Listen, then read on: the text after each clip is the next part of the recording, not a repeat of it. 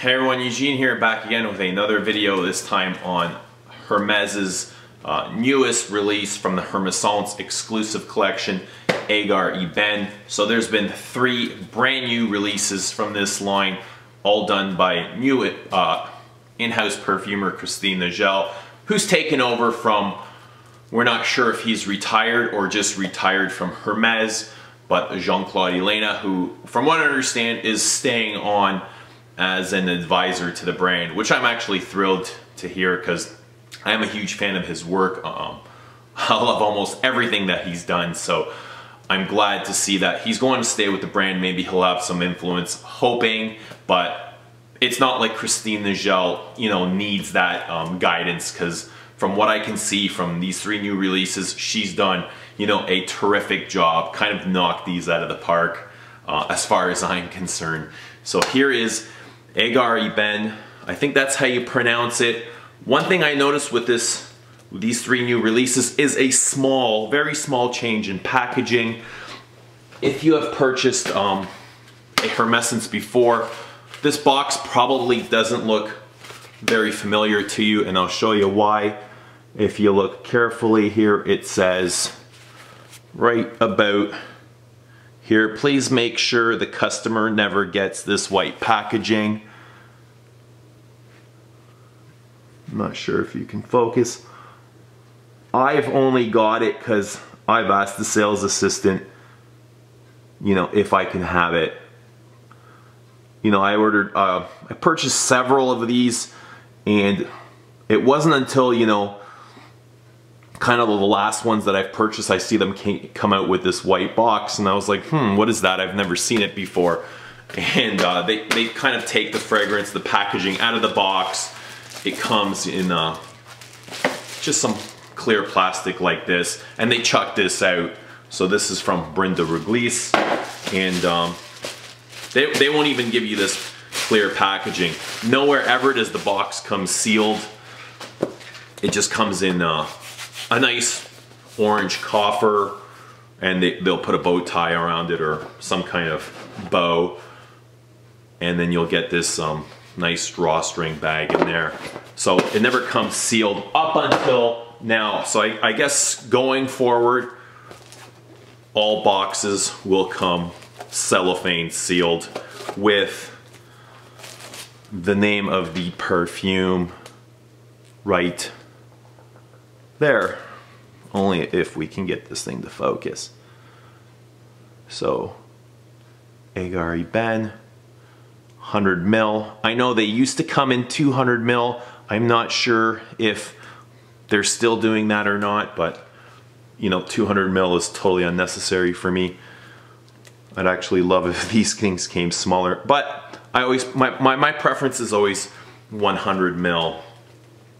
Okay, so I'm not sure how I'm gonna attack this because I've never really had to open a Hermessence cellophane before, but I do actually love opening cellophane. Christo and I had this conversation before. He thought it was really cool that it didn't come wrapped in cellophane. It was like one of the only exclusive lines that doesn't have that, but I don't know, I just love the sound of cellophane and opening the package.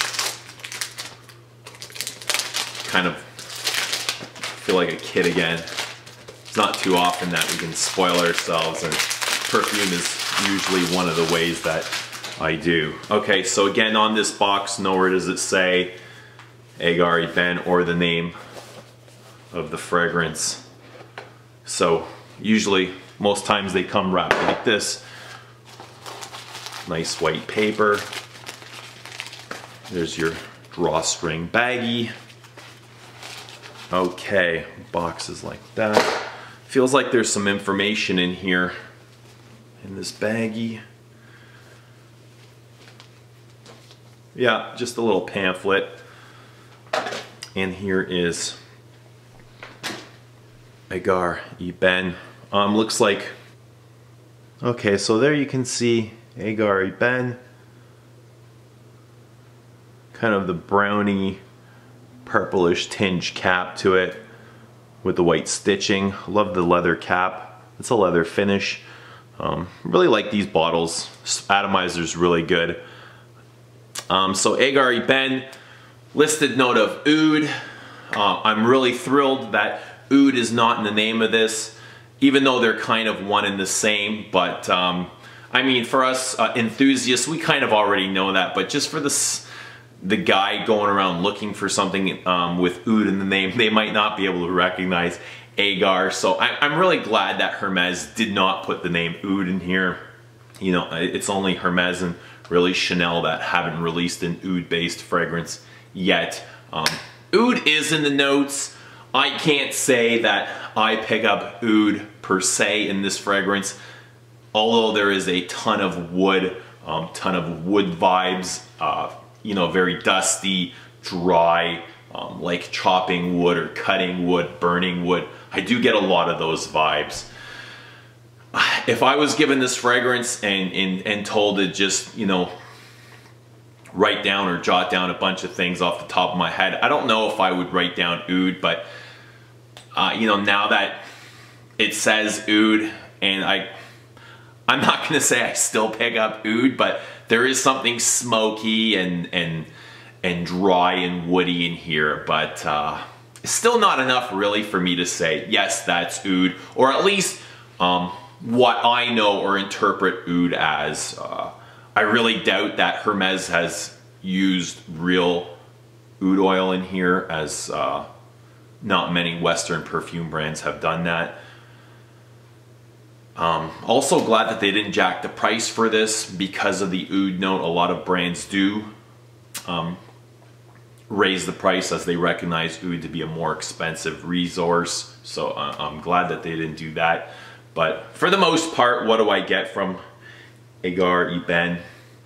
You know, it's warm, it's spicy, it's dry, it's contrasting with creamy. So dry and creamy, you get that.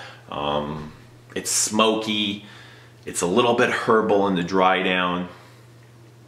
It kind of feels like to me, you know, I almost get a sense of, you know, crackling, burning wood. So let's say a lumberjack had chopped down the tree. You almost get a little bit of that, a tinge of greenness in the middle of the wood. So he slices a big log of wood down, or a tree down. So you take a sniff of that, the inside of that wood, and it's got a little bit of fresh greenness coming from there. So, you know, this lumberjack would go and throw the wood on top of a bonfire.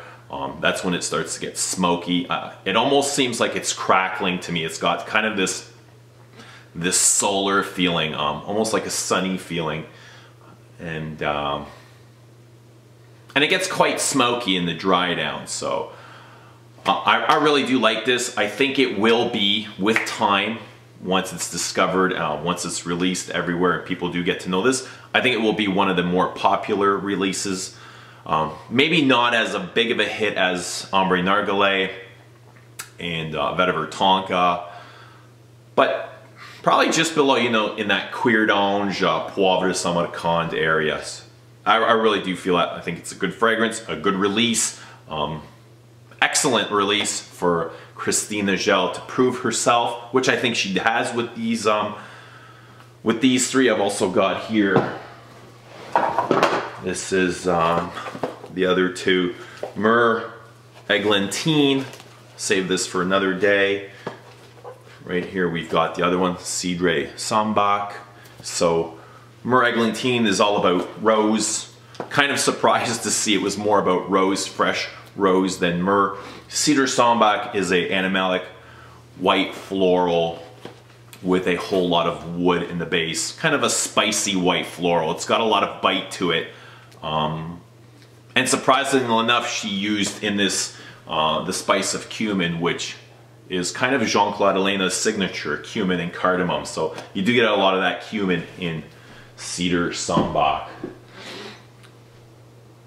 Agar E Ben, what else can I tell you about this?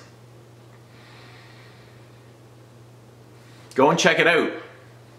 Oud-based perfume, which isn't all that oudy. It's all about wood, smoked wood, dry wood, herbal wood, a little tinge of green.